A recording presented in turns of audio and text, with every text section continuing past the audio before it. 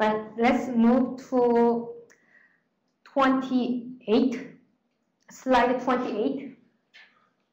Now we are actually going to run actual malware. Slide 28. How about let's kill victim VM? So if you didn't have the state that I have, then please restore the machine and go to Autoruns and files and save. And I'm just going to make the snapshot on the desktop. I will just name it as before and save it. You save it before you're actually executing the malware. Okay. Once you save and once you see this file here, then go to malware class, then samples, and go to IMworm and double click malware.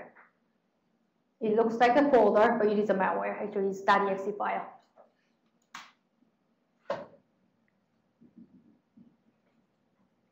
In the Autoruns, I executed the IMworm and I went back to the Autoruns and press F5 to have refresh, or you can select this button too.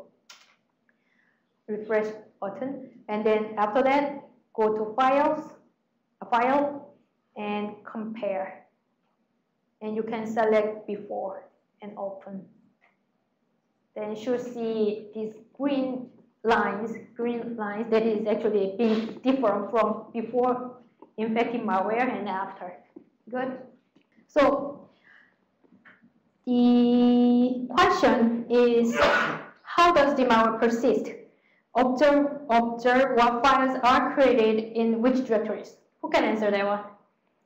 Right? I will not make you read this screen. I'll just go through it. Windows system, right? You see the lsets.exe actually created, but no, never mind. I'll go this one first because the question is which file is being created.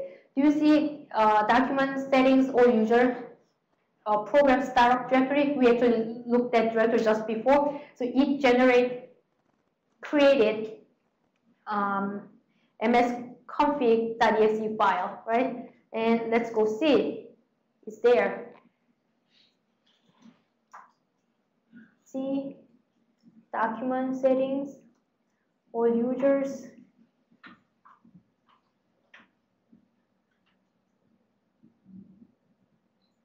Start menu, startup.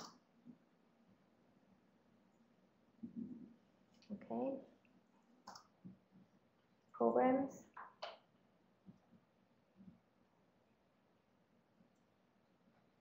Startup menu. Do you see any? Right? This is one of the malware functionality it has. It is actually, there is a case, maybe it deleted itself, or why would they delete it itself if you want to persist using this directory? So we can also, maybe it's hidden, right? So we actually, for some labs, either tomorrow or the day after tomorrow, we're going to see how it's hiding itself, this file, right? So, right, this path was right, we went there, right, start off. I will let you compare if I made any mistake here. Right, the path, and it says there's a msconfig.exe, but Explorer is not showing you if there is a file. There's nothing here, right? But that's another way to, let's see what's going on. Let's see then through the DOS prompt.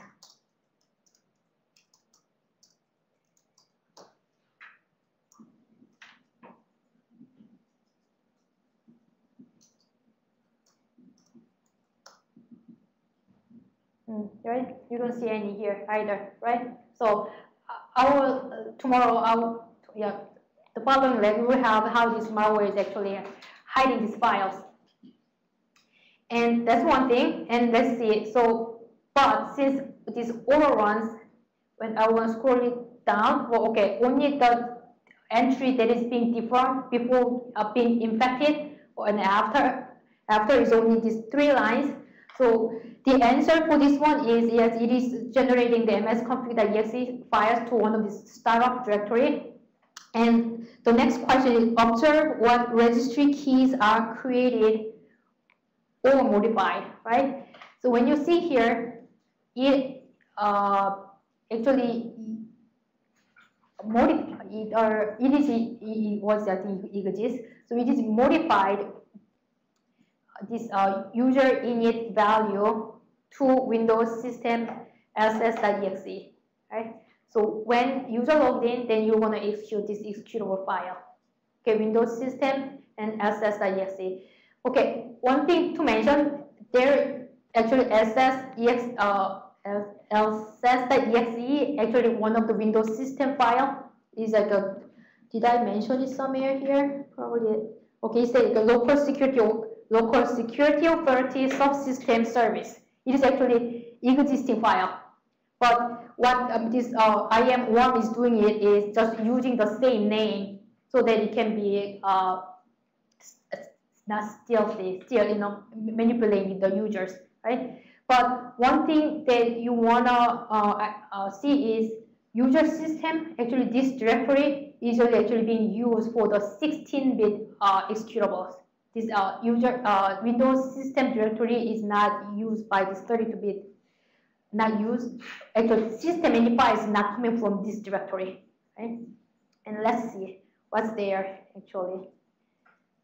See Windows system. Okay. So these are the 16, but let's see. You detailed. Do you see ss? Okay, you don't see ss.exe either, right? So means it may be hidden, right? So, but it's there basically, because Autoruns identified it, and it is not identified as a file not found either, right? So, and we're gonna go to that lab, how the malware is hiding a file. All right. So we are at slide 29. And any questions so far? Okay, before actually end for today, okay, I want to mention it page 30. So ss and msconfig, actually when I do the MD5, it's actually the same files, and probably Father Lab has a proc monitor, and you will see actually the files being actually copied. And not only that, we can actually do some try to get the MD5 of these files. Okay, and